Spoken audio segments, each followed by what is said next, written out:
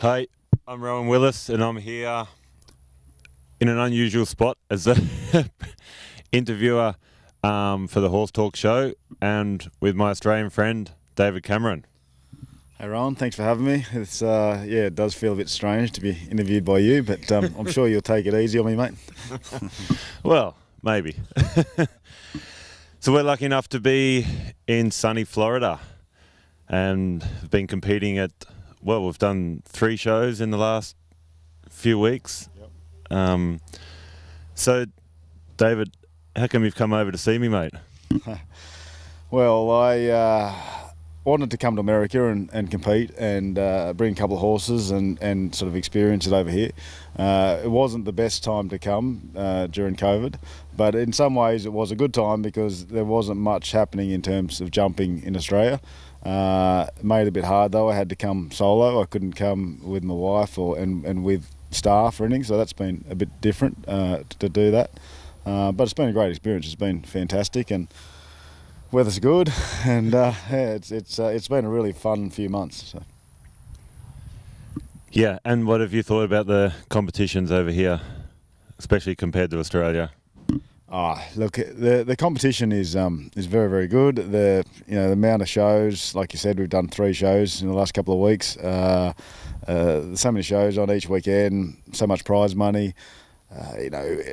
Australia's a really good place to produce horses. We've got some really good shows and good level jumping, but we don't have the same amount of shows and nowhere near the same prize money. So it's pretty cool to come and see the top sport, and Ocala's a really good place to base from. You've got some great shows this time of year, so it's been really cool. Very good. And you've had enough fun that you're going to think about coming back next year, mate?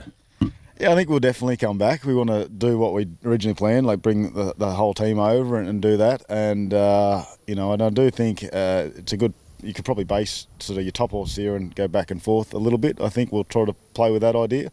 But yeah, like in terms of the amount of shows you can do in a small period of time, it's a very, very good place to come. So.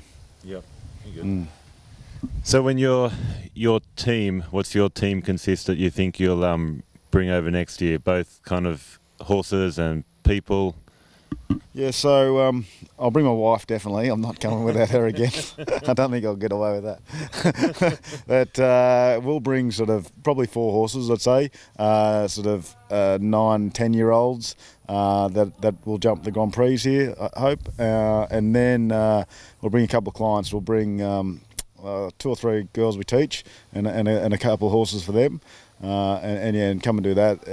It'd be just a good thing to do. I don't think anyone's really done it like that from Australia, bringing the team over to do it. But I think it's doable, and it's a very good time of year to do it in Australia because we don't actually have many shows on because it's our summer from sort of December through to February anyway. So if you come over and you do this, the horses get here in December. You stay through to the end of March. You can do a lot of shows in 3 months, and I think it'll be a good experience for the riders, horses. It'll be worth doing. Very good. Well, we look forward to having you back. Well, maybe we do. No, it's been very lucky for me because I had a bit of an injury the other week, so David was sitting around not doing much. I won't tell Talara that. You were really busy actually. But so he came over to ride a couple of horses for me, and then, mate, you've ended up riding all of mine for me. Yeah, it's been really good. Like whenever you do these trips, it's really hard when you bring 2 horses and that's all you've got. You're used to being at home and you have a lot more horses and clients, and it is tough. So it actually was a great add-on to the trip. Coming and What, me hurting myself? You all lost my game, but no, it's good. Like I got to do lots of showing, a lot in the ring, and no, it's been really good. You got some good horses, so that was fun. I got to ride Blue Movie, the famous carriage, so that was pretty cool. I'm a show jumping diehard, so it was pretty cool to ride one of the superstars of the sport. Even though she did give me one moment where we didn't go, but I heard you got your money's worth. You spent quite a while on her.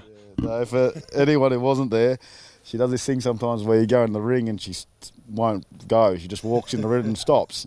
And she did that for about a minute and a half. So at one stage in my mind, I did think I'm going to have to get off and lead her out. I couldn't go backwards, forwards. I couldn't go anywhere. So, but no, it was. But she jumped phenomenal, and it was a pretty cool experience to ride her. So no, I appreciate it. No, well, thanks, Dave, and that was certainly part of it. She was great for me yesterday, so you must have done a good job there to have her all prep for me.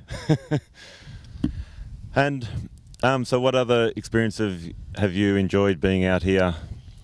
Oh, look, I just think seeing the top level sport, you know, I went down and did a couple of weekends in Wellington and you know, that's just unbelievable. And, you know, the quality of horses is extremely high over here. And, you know, one thing that's really noticeable is how much faster the Americans go, you know, in the jump-offs and in the first rounds. So, you know, you've done pretty well to catch them a few times. But they, they're very, very quick and really high-quality horses. That's been a bit of an eye-opener.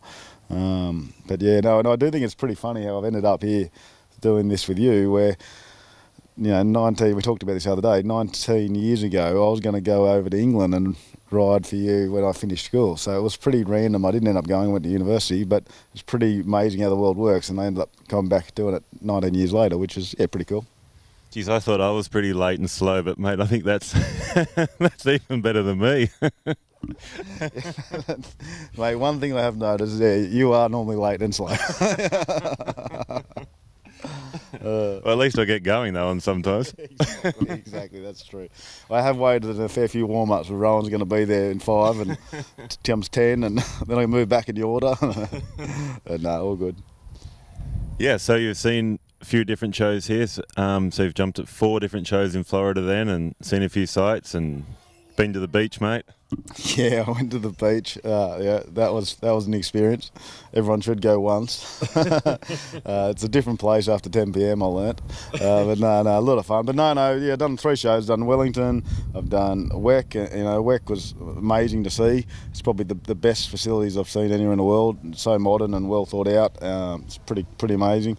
And then HITS. And then we did a cool little show down at Venice, which was really cool. Nice place to go and do. Yeah, and like as I said before, it's just amazing when you got those shows with so much prize money week in, week out. It's good for owners and riders. It keeps everyone keen, that's for sure.